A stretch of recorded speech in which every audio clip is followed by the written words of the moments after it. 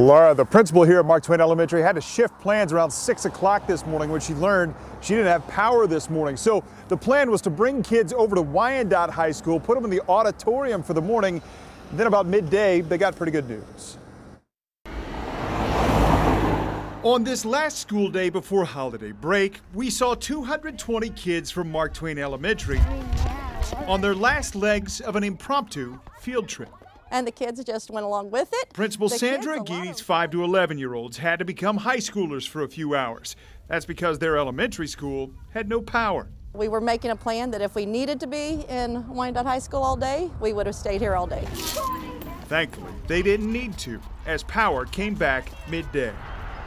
Crews were also busy outside Norfleet Elementary in Raytown, one of 2 schools in that district canceling classes, along with 2 in Kansas City, Missouri public schools, too. Last night's weather event was a true first experience for me.